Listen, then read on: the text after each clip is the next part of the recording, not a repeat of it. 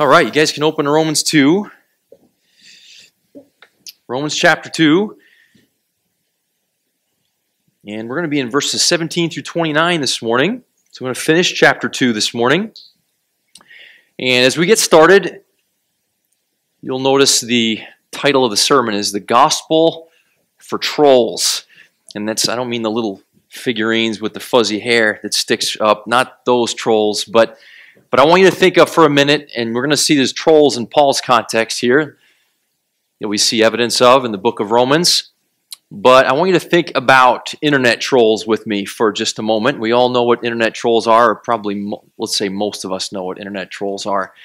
So usually where they appear is when someone has put a fairly harmless Facebook post or Twitter post up, and this person decides to comment and to stir up controversy, to create some kind of conflict.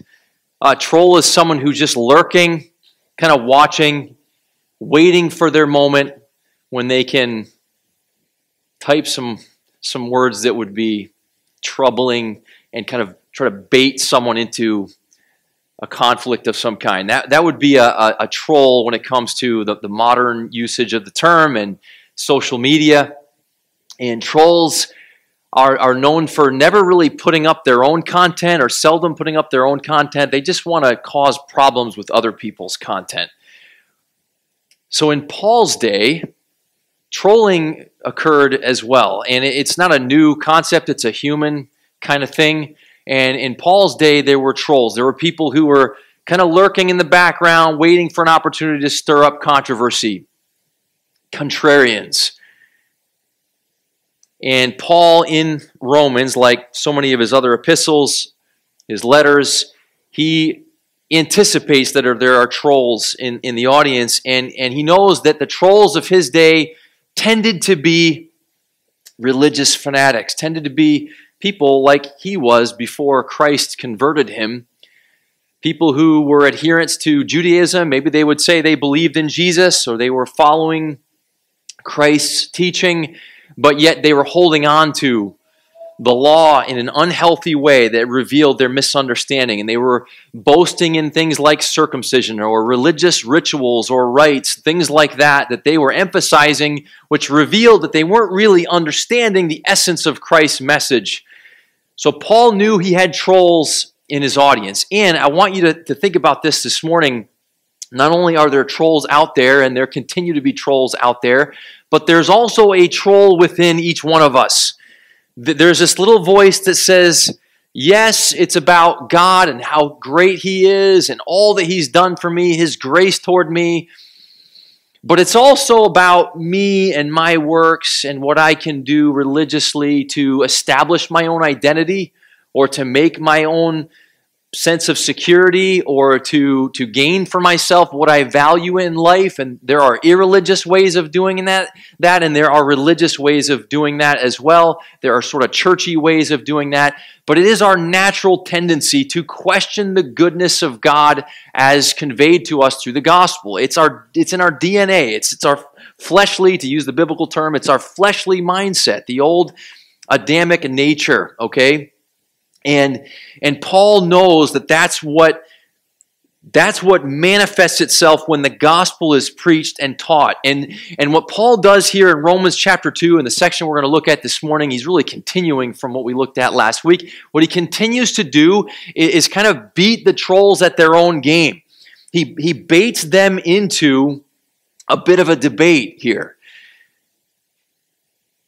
He assumes their way of thinking. He assumes their works focus. Not in order to validate it, but in order to expose the futility of a works perspective. In order to expose the futility of when you and me and anyone else in this world hears the good news of God's grace and says, yeah, but there's something I can contribute to. I have my part. I have a way I can establish my identity through this, or again, I can secure what I really want for myself by this religious practice or by works in one way or another. You don't probably notice it in your Bible depending on what translation you have, but the word works comes up over and over and over again. This is the issue. This is humans saying, I'm going to, instead of looking just to God and God alone, I'm going to look to myself for something of spiritual value. I'm going to try to justify myself, or I'm going to try to manufacture spiritual life for myself by what I do, even by what I do in the name of God. That is Paul's kind of theology of works. And again, you might not notice it because the translations differ, but the word occurs in verse 6, verse 7, verse 9, verse 10, verse 15. This is what Paul is countering, is this works perspective. And if you didn't know that, you might think, and I'll show you a couple places that could be potentially misleading. You might think here that he's teaching a salvation by works. And I promise you we're going to read our text for this morning in just a minute. But this is all preliminary. This is all preparing us to go to our passage for today. But I want you to look back in the prior context at verse 7 for a moment. Chapter 2, verse 7. Because there are things Paul says that would almost seem to indicate that final justification or final salvation is determined by our works. Verse 7 says, to those who by persevering in doing good, and it's literally who persevere in working good, is the works term, who seek for glory and honor and immortality or incorruptible things, the result would be eternal life in verse 7. So it seems like he's saying, hey, this is transactional. For those who do this the right way, they will be rewarded with eternal life. That's what it seems like he's saying. Then look at verse 13. For it's not the hearers of the law who are just before God, but doers of the law will be justified. Doers of the law will be justified. Sounds pretty straightforward. So the ones that will be justified, determined to be right or righteous, are those who do the law. You see that? It seems like Paul is advocating, encouraging, prescribing works there. But what he's really doing is he is confronting the trolls in his audience and the troll within us even today to say, hey, that part of you that questions, let's just assume that works perspective for a minute. How well does that work? Can that really secure life for you? Can that really justify you? Can that really establish you? And he'll show that it absolutely cannot. The context bears out that it cannot.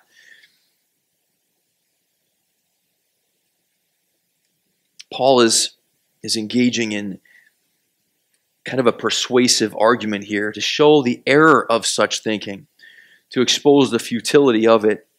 He's driving them toward this powerful gospel proclamation that comes later in chapter 3, which we'll look at toward the end of the message. But he's really preparing them and preparing that part of us that doubts, that questions, that wonders. He's preparing them and us for the gospel, to hear the good news of who God is, to be reminded of God's grace toward us, that everything from A to Z is covered by Him.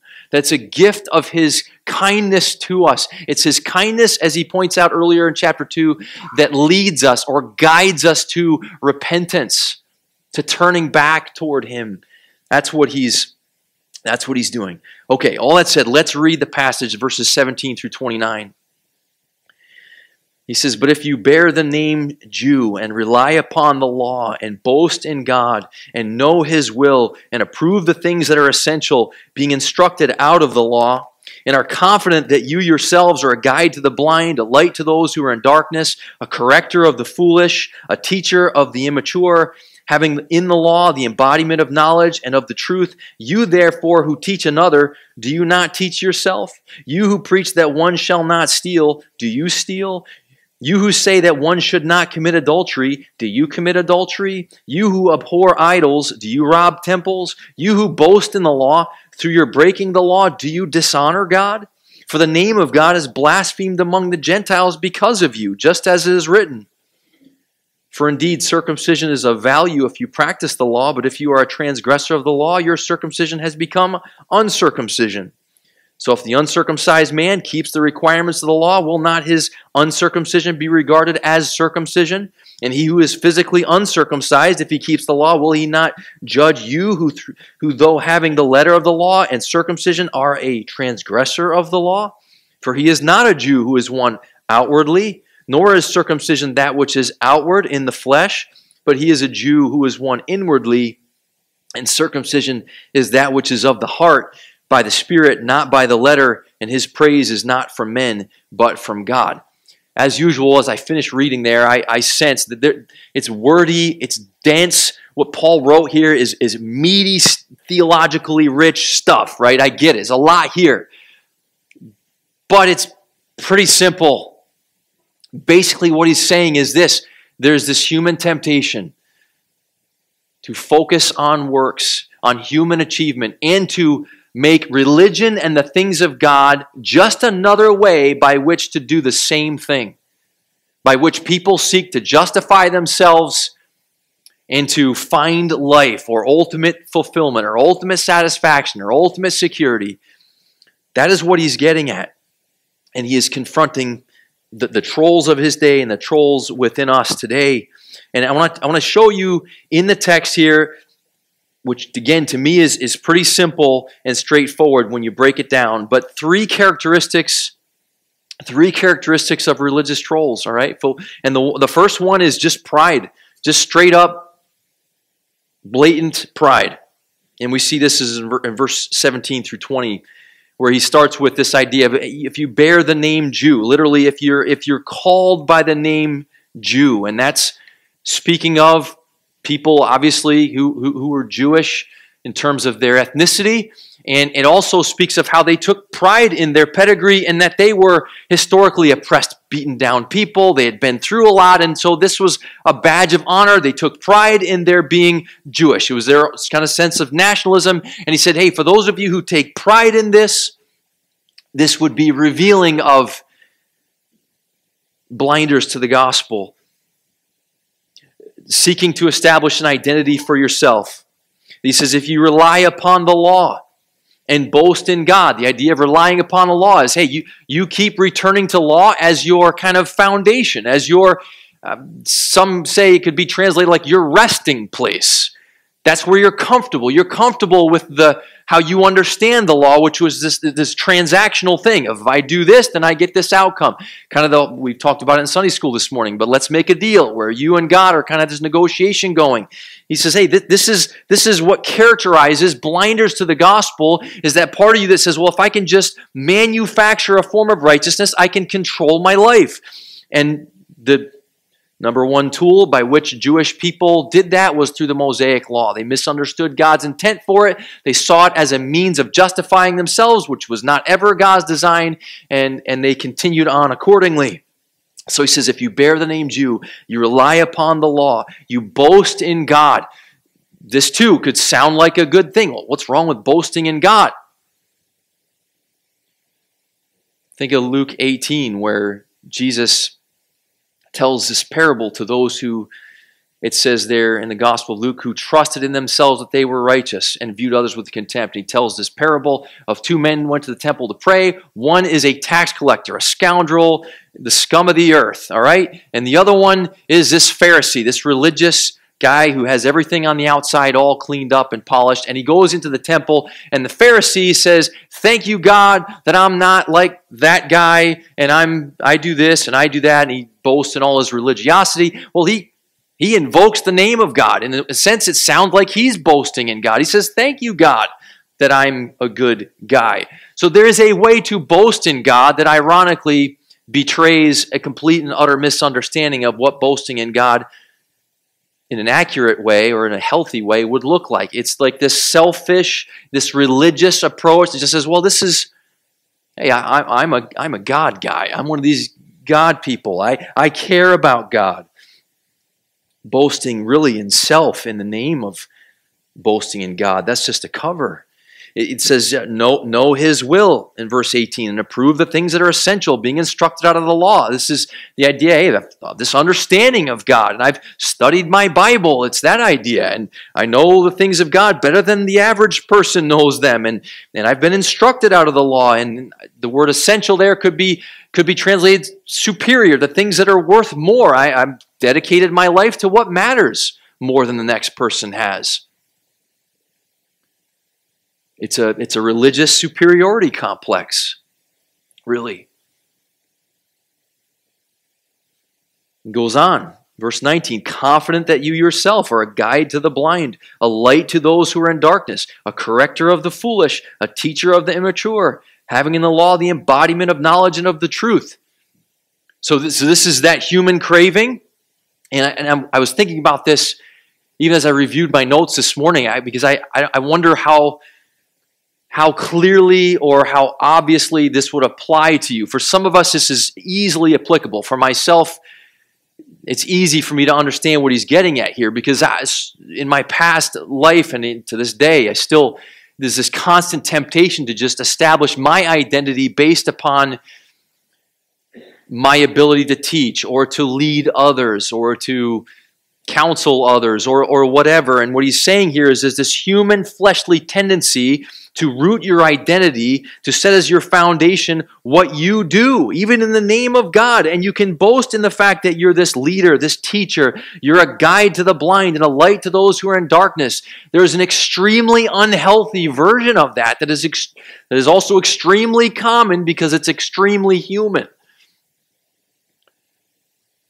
Paul is saying this is another one of those blinders to the essence of the gospel.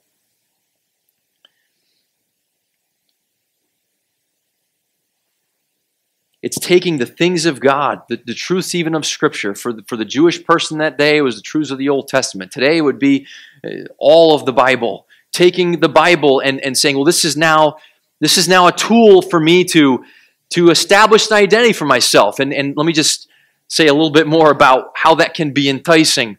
If you're not someone who's ever viewed yourself as a spiritual leader, or you don't even really aspire to such things, but yet you want to use this book to kind of control the family, to lead and guide, and maybe you hear this from your kids as they get older, the accusations of hypocrisy. Okay, so you're going to guide me, but look at your life.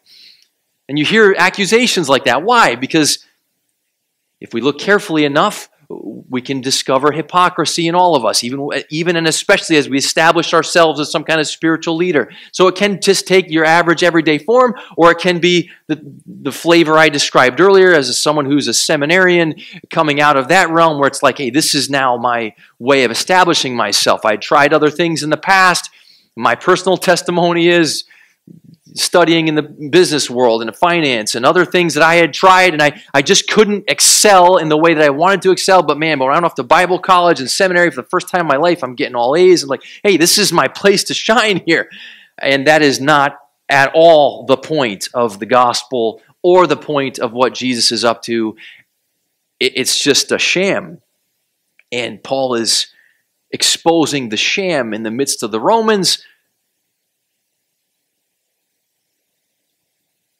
And as we said, the trolls he's confronting, it's the tendency to be inflated in our view of our own importance, to try to make it about the messenger versus the message. Remember, Paul says we have the excellency of this treasure, this good news of who our great God is. And he says in what? In earthen vessels,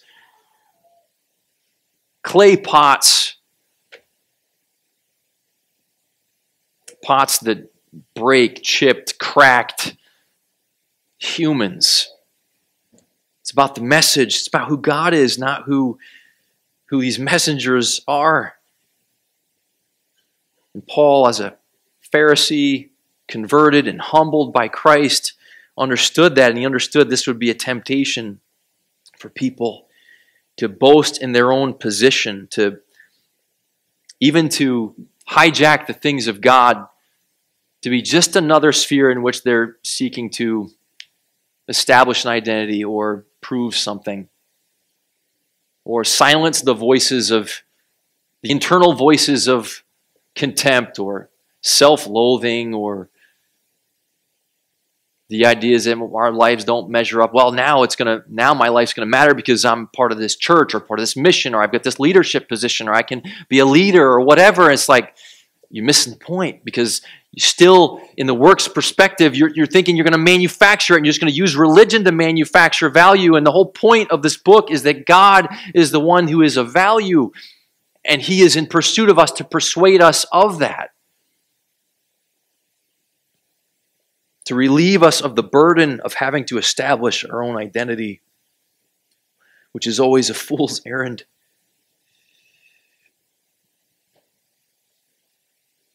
A second characteristic of being a religious troll of one kind or another is hypocrisy.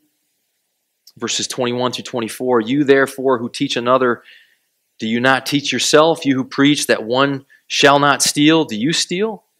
You who say that one should not commit adultery, do you commit adultery? You who abhor idols, do you rob temples? You who boast in the law, through your breaking the law, do you dishonor God? So here he says, look, you're telling other people, but you're not consistent. I mean, at best, we humans are inconsistent. At worst, we're just flagrant hypocrites.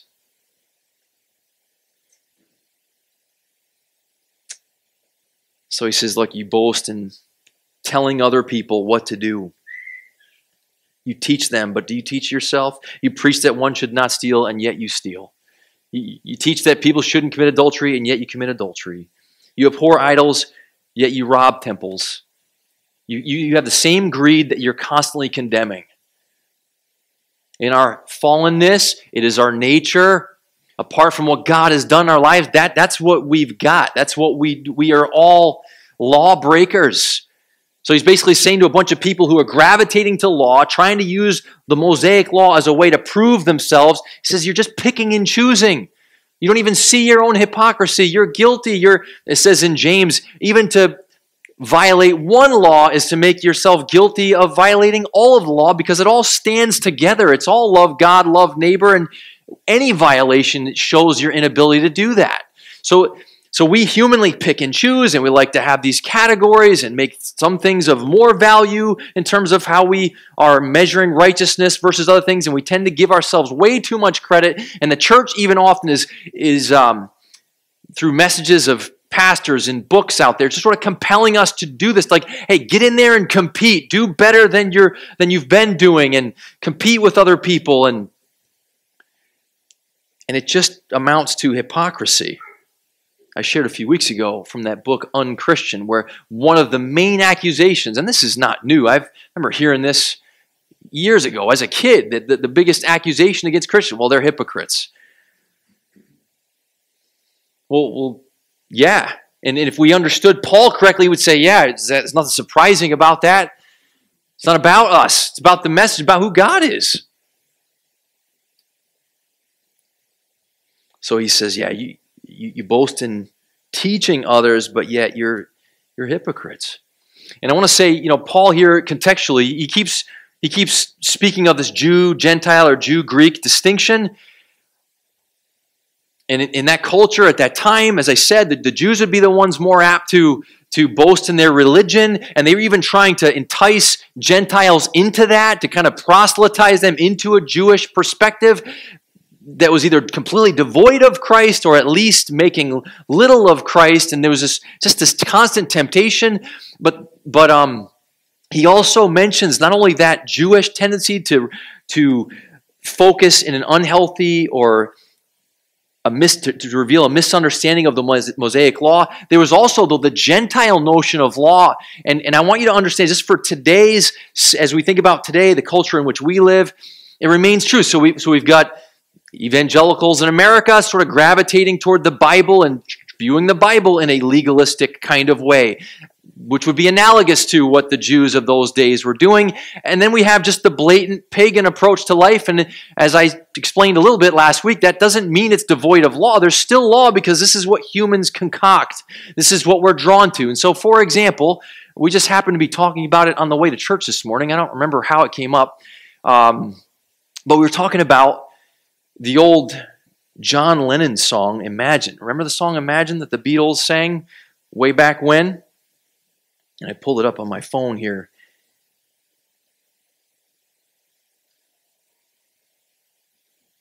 So here are some of the lyrics. Imagine there's no heaven. It's easy if you try. No hell below us, above us only sky.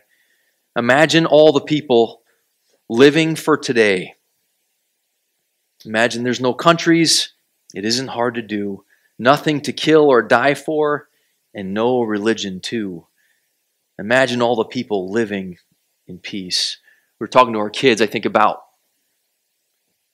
just the movement that's obvious to us culturally today and really nationally, globally, aiming at a utopia. And we brought up this example because Lennon wrote those lyrics many, many years ago and was singing about, well, hey, if we could just get rid of religion, because look at all the historical atrocities done in the name of religion, and he's not wrong about that, by the way.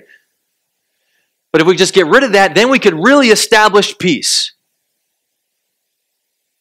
And a few years ago, I read an article by John Lennon's son, who said, my dad is a huge hypocrite. Destroyed our family with his arrogance. Here he is writing lyrics about world peace, but he's destroyed our family. So pick your form of law. Pick your form of human works, whether religious or irreligious or whatever kind. This is what we humans bring to the table. Pride, hypocrisy. Because we're trying to manufacture, we're trying to create a form of life. But apart from God, there's only death. He is the one who is alive. Christ is life. In Christ, we find justification. In Christ, we find our identity. That's it. That's the only option. In Christ, there is peace. He is the hero of the story. We humans will perpetually reveal one way or another. We will reveal our hypocrisy. And not to say we should just then plunge into it and go ahead and go for the gusto with it and don't ever, it's good that we can be aware of that and help sharpen and hold each other accountable in some of these ways, not suggesting just some kind of reckless approach, but in terms of the stuff from which we're made, in terms of what makes us tick, in terms of what we believe and what we value, we are fully and utterly dependent upon God for life and for justification and for peace and for joy. It is a gift of grace. It is because of who He is, not who we are or what we can do. The third characteristic here of religious trolls is externality or superficiality. Verses 25 through 29. This goes along with what I was saying earlier. We sort of arbitrarily pick what we want to boast in or what we want to focus on that we can feel good about. In their case, it was circumcision. It says, for indeed, circumcision is of value if you practice the law. That is, if you keep the whole thing. If you want to boast in your circumcision and your obedience along those lines, you better keep the whole thing. But if you transgress the law, if you violate the law, then your circumcision has become uncircumcision. In other words, what value is it? And then he flips it around the other way. You could take a Gentile, an uncircumcised person, but if they were to keep the entire law, then wouldn't that equate to them having eternal life and being justified? It would. And that too, of course, is hypothetical. Ain't going to happen, but his point is just to say, hey, you pick circumcision, this outward activity that you can do, that you can feel a sense of pride in, and Paul says you've missed the whole point. You took something God intended to be just symbolic of the grace and favor you've been given in belonging to God, and you've made it some kind of badge of honor, and you've missed the point. So he says that he's not a Jew who is one outwardly, nor is circumcision that which is outward in the flesh. It's not about your ethnicity or your religious practices. But he is a Jew who is one inwardly, and circumcision is that which is of the heart by the Spirit, not by the letter. And his praise is not from men, but from God. He says it's not about externals. It's not about the letter of the law, but the Spirit, he says in verse 29. It's similar to what he says in 2 Corinthians 3, where he says, we are servants of a new covenant, which comes to us through Jesus Christ and faith in Him. And he says, in this new covenant, it's not of the letter, but of the Spirit, for the letter kills, but the Spirit gives life. In other words, all the letter can do when you focus on the law, or to use contemporary terms, when you focus on the Bible as some kind of rule book or a way to build an identity for yourself, or to build a good family, or to build a satisfying life, or to fix your husband wife, child, to fix the culture even. If you focus on it as that sort of thing, all it will ever do is reveal that you are dead. The letter kills. The Spirit makes alive. And now we think of the embodiment of life that comes through Jesus Christ. Christmas time, right? He's born into this world. Life shows up and is granted to us as a gift of grace in that relationship, not us looking at some kind of law code and doing it in and of our own selves or by our own strength, but it is a gift of a person granted to us in relationship, union with Him, the Spirit granted to us, bonding us to God and giving us His life. And Paul says that is the essence of true religion or true faith or true spirituality or true justification. And the praise is not from men but from God. With the external focus, whether it's something like circumcision or just keeping religious rules, as I said earlier, it just becomes a way of sort of competing. And hey, if I can't beat other people in other spheres of life, I can at least beat them in my religiosity. And so I'll go really hard at that and feel good about my personal piety and how I sacrifice and how I care about things that matter. And it just becomes this competitive type of thing. And so, sure, maybe you get, this is what Jesus said to the Pharisees, hey, you've got your reward. If that's what you're after, you've got your reward. When people praise you, when people admire you, when people say, wow, so-and-so is a great such and such, that's your reward. And just like everything else is dust. He says, but praise from God comes as we receive Him and rest in His promises and understand ourselves, begin to view Him as He is, to see Him for who He is, and to experience life as a gift and spiritual life as a gift and justification as a gift and fruitfulness as a gift and all of it of grace.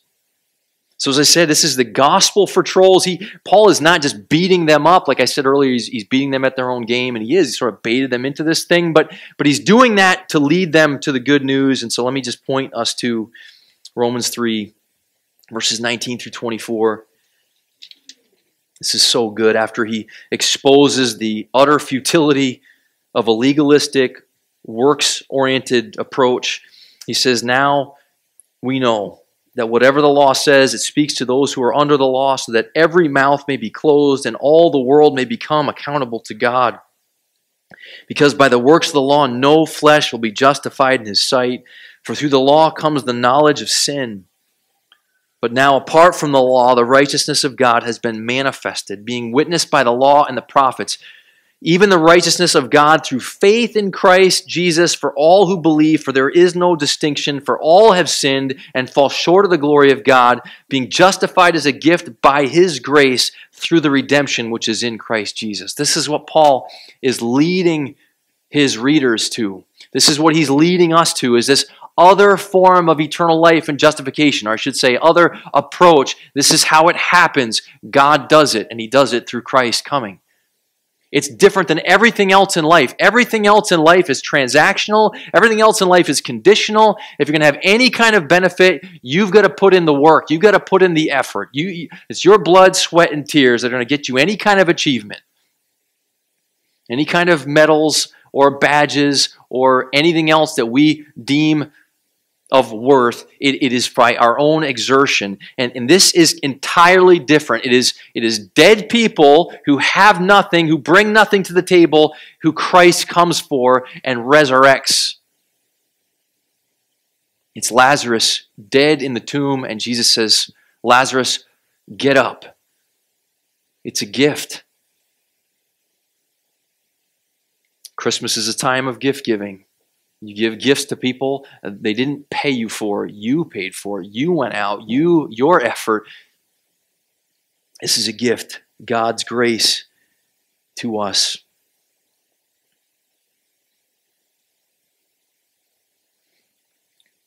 I'll close with this thought. because this is my profession, I'm aware of the different things that happen in the evangelical world out there. And some of you may have heard of this podcast. It's pretty popular, and I may be missing the timing of this. I know it came out like a year ago. I think it's still going, or it's almost finished, but it's called The Rise and Fall of Mars Hill.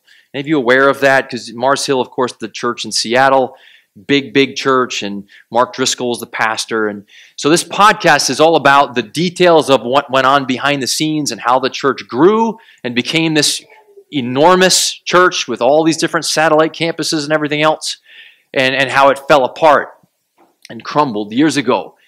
And it's really popular. And I don't want to say too much about it other than just, it was interesting to me. I heard one full episode and parts of other episodes, and a lot of it wasn't news to me. I kind of already knew some of the background details.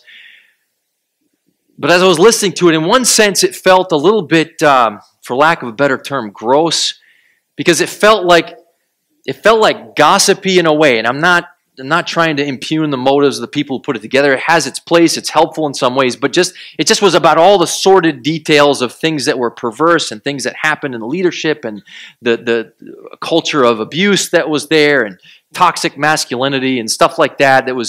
These are the allegations regarding Mars Hill and how it ended up growing like it did, and then how it crumbled. And one of the things that was going through my mind as I was listening to it was, why is it that these things are so shocking? Why is it that it's just shockwaves throughout the evangelical world, and we're surprised and we're appalled, and even that's part of what's compelling about the pie. It's like these little salacious sort of details of why are we so drawn to? Why are we surprised by these things? Why are we so enamored with these leaders? And to one degree or another, we probably all are. If we've been a Christian for any length of time, there have been leaders we've looked up to. Why do we keep falling for this, I guess, is what I'm getting at. It's just the same humanness. It's what Paul is addressing here in Romans 2. It's we love to either be that leader person or to admire that leader person, and there are countless distractions from the singularity and simplicity of who Jesus Christ, our Savior, is, who our God is. It's just so hard to see and be amazed by who God is. It's so hard to hear the gospel and not say, okay, yeah, that's really good, but what about, can't we get on to some other stuff? What about our mission? What about what we're going to do for God? What about this great calling we have? What about our opportunity here to seize the day and do this and do that? And why can't we just say, wow, something about our nature? And so we have a good God who, through Scripture and even through life experiences and even through the rise and fall of a thing like Mars Hill, is saying, hey guys, I'm the one who is of value. I'm your rescuer. I hold on to you. I have given you in Christ everything. You don't have to prove yourself. You don't have to be on the treadmill. You don't have to exhaust yourself trying to compete even with other Christians. Well, who's better at being a Christian? Whatever. Who knows the Bible better? Who sings better? Who does this better in the church context? This is what we do. And here we have this God who's committed to saying, hey, it's not about you. It's not about him. It's not about her. I'm showing you who I am, showing you my glory. Just behold. Sunday school series, behold your God. And that is where your healing comes from. Remember the Old Testament, the Israelites complaining, murmuring because they were just preoccupied with life, just like we would have been if we were them. And God, not because God is malicious in any way, but he sends these serpents to say, hey, these people need help to see me. And so there's these serpents come along, and now they're really freaked out, and people start getting bitten by these serpents, and it's venomous. And then God has Moses craft this bronze serpent to say, you just put that up, and when people look at it, they'll be healed. And Jesus says, when I am lifted up, I will draw all men to myself. And we look to Christ, in whom we have healing and justification. And through Christ, there's nothing left to be proven. It's all been proven. There's nothing to boast in. There's nothing to boast in except God is gracious and merciful and kind and has given me life, and I don't even understand completely why he would do that, because that's so foreign to how I think and would operate.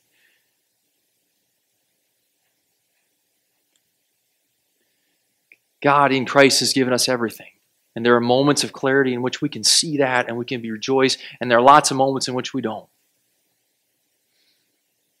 And what Paul is helping us see here is this: regardless of what we are even thinking in a given moment or feeling in a given moment, this is what is true. This is who Jesus is. This is the righteousness that's come running to you and draped itself around you in Christ, and you have it. And this is the life that's just been given to you, and you cannot, ready for this, you cannot screw it up. Even by dying. Someday you will die. I will die. And Scripture tells us over and over and over in a variety of different ways, even if we die, we will live. Because the life of God cannot be overtaken by the death of man. It cannot be. His life, Jesus, they put him to death and life just burst forth. You're not going to contain God. And he's the one who has you. And he has your life secure. And it's not you and what you can prove or what you can establish or what you can come up with a form. Like, this is why we have such an aversion to it. Hey, it's not the letter. Well, the letter is good because I can formulate it. I can come up with a strategy. I can package it. And God is not packageable. That's a word. He's Spirit. He gives us His Spirit. He gives us life. He imparts to us everything. And He uses even the ups and downs of our lives to teach us how good He's been to us through Christ. It's Paul's message back then. It's the same good news for today. And I hope that as we read these examples of religious trolls in their day, we can sense, oh yeah, there's that still going on in me in some ways. And God is good, and He loves me, and He's for me. He's rescued me, He is rescuing me, and He will rescue me. Let's close in prayer. Father, thank You for Romans 2.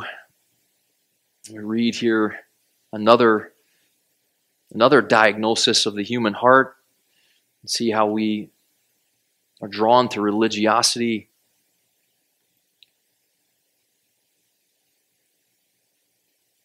Variety of ways, countless ways really, that we are distracted and diverted from the simplicity of seeing You and Your heart for us through Christ, and Your promises and the hope that we have in Christ. Thank You for arresting our attention in moments like these and helping us to know the truth which sets free. Thank You for littering our lives in this world with endless evidences of Your kindness and provisions. Thank You for revealing the futility of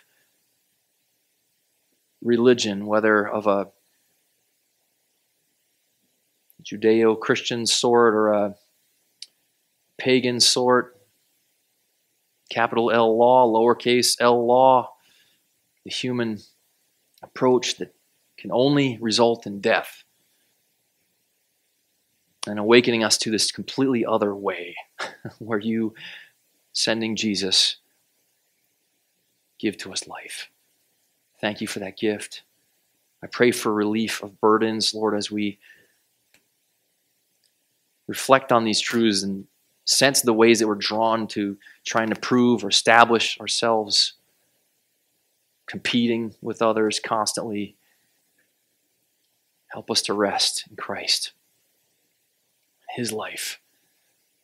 And we trust that as that happens, miraculously, there will be fruit of that in and through us, and You get all the glory and all the credit. And we have the sheer delight of belonging to You, being in a relationship with You, and knowing that You are up to